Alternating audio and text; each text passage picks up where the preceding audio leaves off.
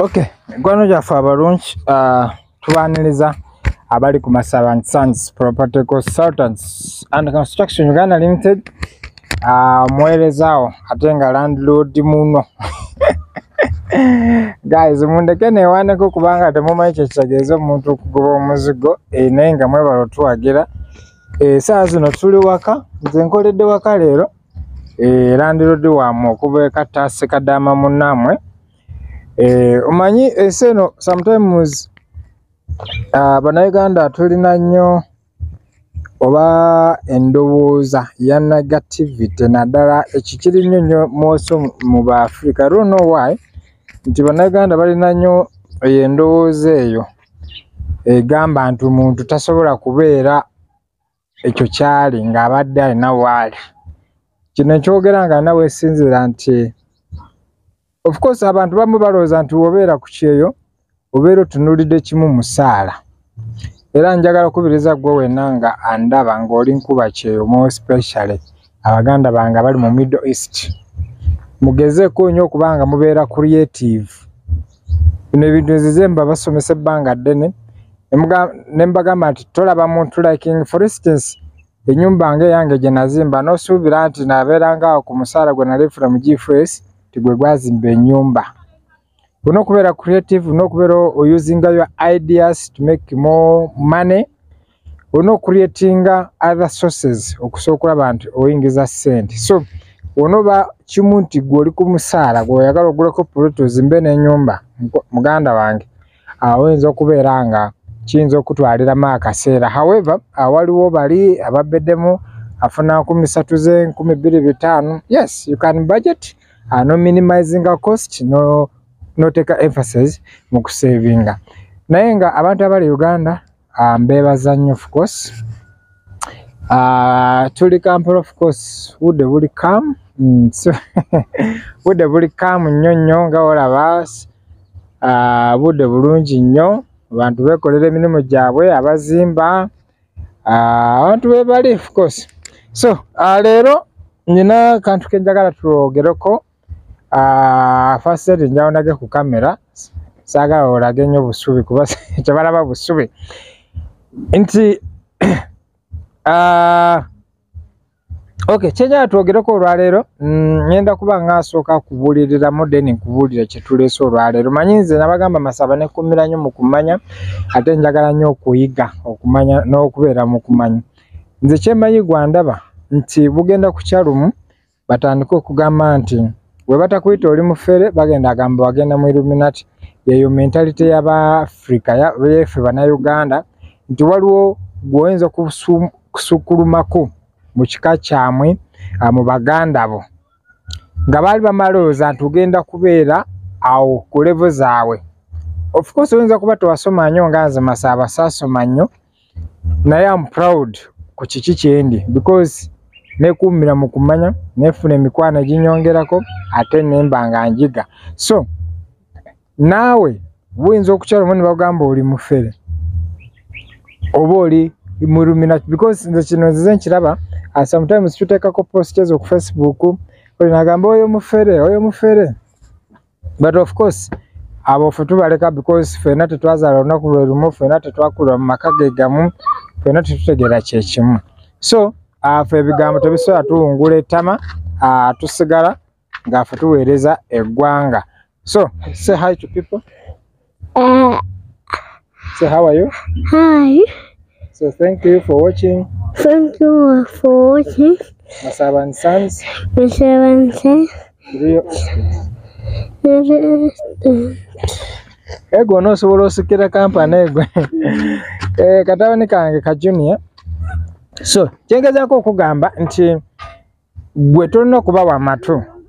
Ffe kati abamu speed gye tuddukirako oba gye kituusaamu obulamu abantu batandise otugamba Masaba mufere. No, mubuuza aleeta proof because obufere is not by words but with evidence or with proof. Okay, so always don't just judge people. You start blackmailing people nti gundi oyo ali bwati na bwati. Of course abangi kati naddala abantu ba YouTubers mwabatulaba bulabi ku YouTube oyinza obutamanya struggle oba obuzito obuli mu kukuza YouTube channel. naye ba YouTubers bo baba bakimanyi.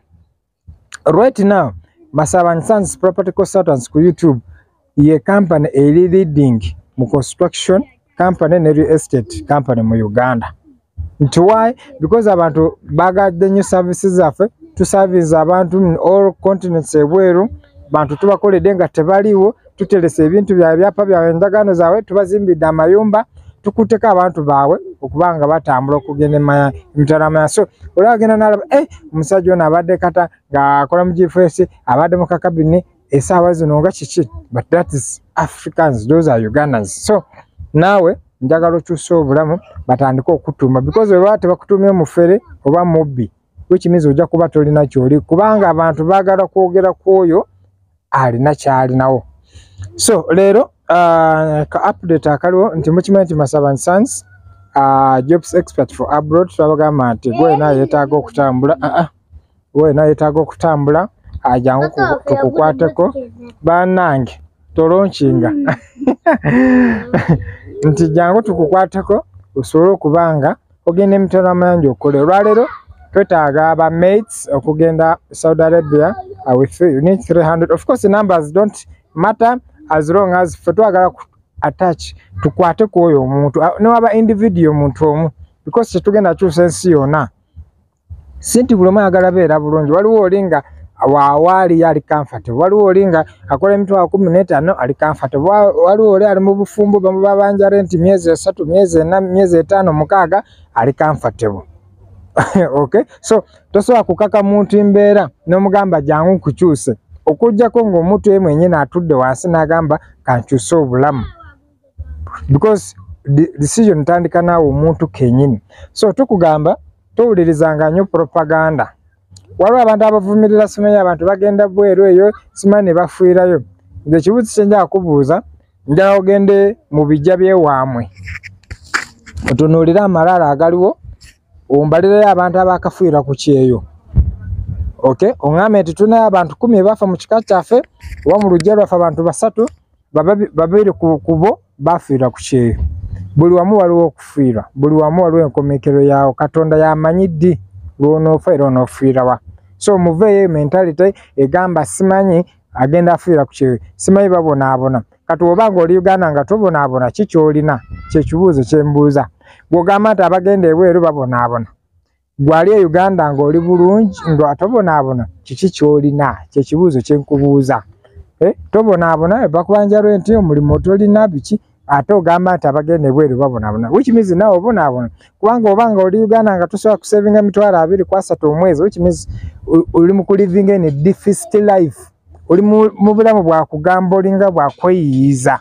Okay, nze wenkubalira ebiti by'abantu wano Uganda abafuna akakadde, omusirikale wa poliisi afuna $45 kwago, omusirikale wa poliisi abeera n'emmundu yasoma. Omusirikale w'amagye afuna $50 kwa 5 mwezi. Ebyo byonna byonjegera na mikwano gyange mbamanyi. OC station oba OC wa station yonna bafuna $65 ku 7 tuli fena. Doctors e Uganda ba enrolled nurse bafuna $5 kwa 4. Ba doctors abana abakola laboratories bafuna million ngemu $2. So gwe soko tunulira abantu abafuna ezo sente omanye ekiti kimwe babeera.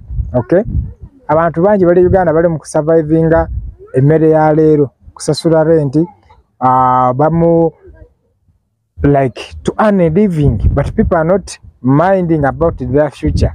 So twagamba nti government yawa opportunities abavubuka abali wakati wa myaka 21 ku myaka 4 okugenda kubanga bakuba ekyeyo nsi z'ebweru. So gwe weetaaga ogenda Saudi Arabia neetaaga omuntu ng'alina passport. Nkiddamu njagala omuntu ng'alina passport. Kampani tezikyagala okukolera abantu batalina passport kubanga baluwaawo. Ojja kumala ku kampuni myezi 7 ate jjukira Abannayuganda be bantu abalina wasiwasi tebagumiikiriza, talina sente zakuwadde naye n'akubira simu nduddewo naye nga yajabuzi nandaga muntu. So kati kampani zigamba kati twagala oyo alina passport. Omuntu alina passport ojja kujja n'emitwalo 2 ziriko pre-medical registration n'ebifaananyi. Olina okuba ne yellow book. bw'atalina passport jagu Masaba Sons tukuapplyinga passport ya nnaku 3 ku 4 express ya mitwalo 65 gwayagala nomo atagala ya speed jangu ne mitwalo gyo 4 tukufunire mwezi gumu abantu abasinga mubuza lwaki tuchaje. This is a business. Mulimu ebibuzo bimu nga omuntu ategera you don't need to ask. Katumbuze and passport ya nomo ya mitwalo 25 lwaki osabana then lwaki twaje applying la obo manyi nti ya 25 which means this is a business. I'm looking for survival. So obango olabanga nti tukucharginze sente nyingi then you work on it by yourself otulete the passport for tukufunira omulimu because bino ebintu sibya kusika muguwa ate sibya kwegaira sima jangu banange jangu oba ogenda bweru togenda kuyamba nzo ogenda kuyamba family na future yo nze kyo nsiba kibagamba abantu abamwe balooza nti wajo amasaba Masaba me I need to beg you or her.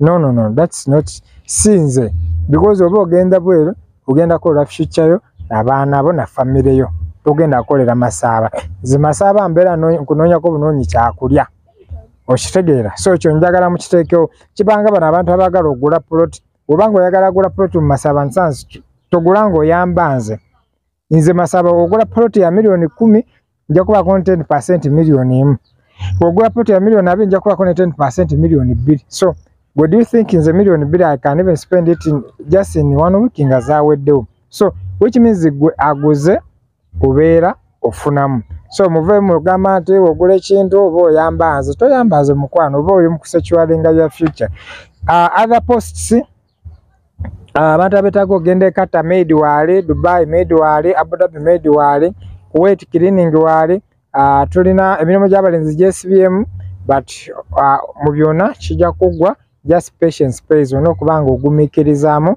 okusobola kulaba opportunities ezo zikusanga weyetegese twafunye omukisa twafunye offer letter taka tusabe mukama atusobole otubanga batuwa visa because osobola kusigninga offer letter n'omulimu ne gubbawo singa sponsor naye kyanga n'atakuwa visa so always ono kusubira nti mbeera yonna eno kuba kyokka twabagamba nti okutambula eno zaala ono zaala mwenyini kutambula kwa zaala paka ngo osobola kufuna visa oli nagana okuwa ticket so everything just need to play ono kusaba eri Katonda so anga amaliriza tuna estates nyingi Kalaji phase 2 phase 3 tuna Namayumba Budali Gobero Nkowe tuna Bombo tuna estates nyingi nyo contacting Masaba Sons yogera nange Alex Masaba ku MTN yange oje tuguze poloti ate nawe osobola okubanga wetegekera future twagamba nti n'obanga okyali ku kyeyo osogula poloti mu myaka 2 n'ogirekawo n'okomawo n'otunda sente ezo n'okwata n'ozikola mu bintu birala okusinga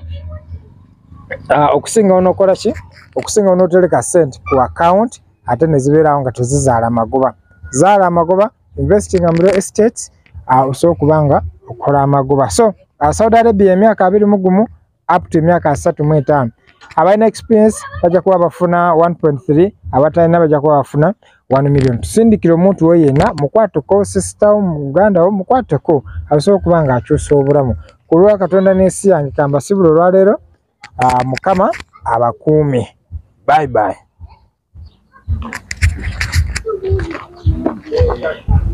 Agadde balageko wano okay of course company y'abankuba kyeyo Masaba Sons Property Consultant Construction Ghana Limited soon we are opening a website ujja kubanga ofuna buli kyetagisa kyonna ku website yaffe very soon website ejja ate very soon Masaba Sons Tours and Travel nayo ejja tetugenda abakola tetugenda kubakkiriza Masaba Sons Tours and Travel Agents naye ejja Masaba Sons Jobs Agency nayo weeri Masaba Sons Property Consultants nayo weeri so fe tugamba tulina okuweereza bannayuganda bye bye subscribe.